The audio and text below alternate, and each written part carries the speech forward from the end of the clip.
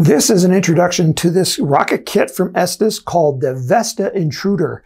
As you can see, it's a nice size rocket. It's over 2 feet long. It's based on a BT-60 size tube that's 1.6 inches in diameter.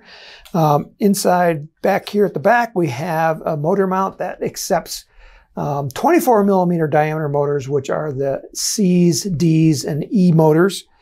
As you can see, it's got these really nice claw-like fins. It's got these nice strakes right here. But what really makes it unique is this blow-molded nose cone. You can see it has this weird shape to it that's really unique in rocketry.